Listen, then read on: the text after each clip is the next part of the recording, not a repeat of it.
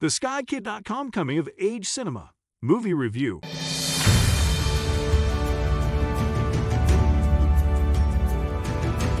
Cider with Rosie, 2015. Based on the best-selling 1959 semi-autobiographical novel by Rosie Lee, the 2015 BBC One adaptation of Cider with Rosie is one of the best, if not the best, coming-of-age movie that has graced the screen in recent years. I hadn't read the book prior to seeing the film, yet was really intrigued by the captivating novelistic manner in which the story is told.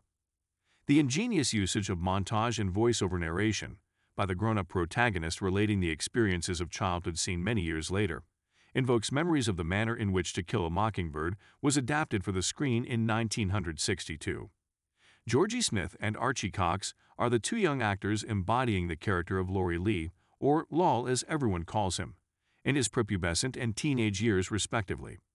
When Lol begins to attend school, he meets a pair of girls with who he'll end up going to school for the next 10 years, Joe and Rosie. The girls are played by Isabella Polkinghorne as young Joe and Maya Gerber, Joe as a teen and Libby Easton, Rosie as a young girl, and Ruby Ashbourne-Serkis as older Rosie.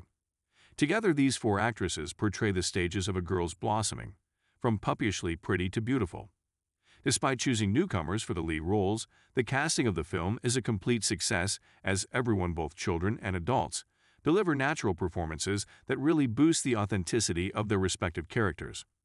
I am not particularly fond of coming-of-age movies, which devote only 10 to 15 minutes to childhood and then jump suddenly to the later stages of life for most of the rest of the film.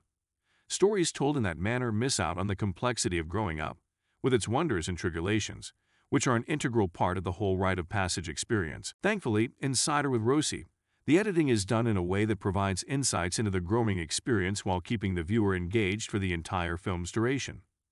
The narrative of Cider with Rosie genuinely portrays a great deal of the coming-of-age experience, from learning about the war, about love, and about what makes people happy or sad, with a slightly humorous layer and heartwarming tone. The film's setting goes hand in hand with a beautiful poetic narrative, featuring lavish landscapes, meadows and valleys that take one's breath away. Combining these settings and the production design for a film set in the last summer of the First World War inspires a sense of melancholic nostalgia that's in tune with the world of the narrator.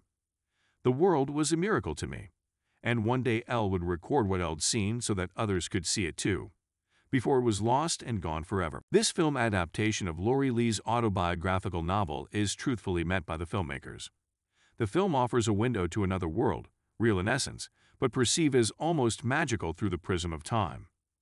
Even though half the film's duration is devoted to the teenage years of the protagonists, Cider with Rosie is everything modern high school coming-of-age films are not.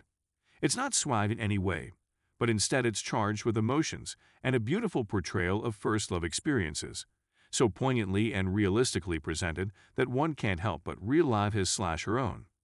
As an example, here is the manner in which sexual awakening is portrayed in the film. The early exploration of Joe's body was a solitary studying of maps. The signs upon her showed me the way Elle should go, over F-ish smoother than a candle's skin, like something thrown down from the moon. Cider with Rosie promised and delivered an amazing cinematic experience for me. I cannot detect a single flaw by the filmmakers and love the film and the story it tells from the beginning to the very end. A true masterpiece worthy of being called the best coming-of-age film of 2015. Highly recommended. Thank you so much for watching our review. You can find it in writing at theskykid.com. Please support our channel by liking, sharing, and subscribing.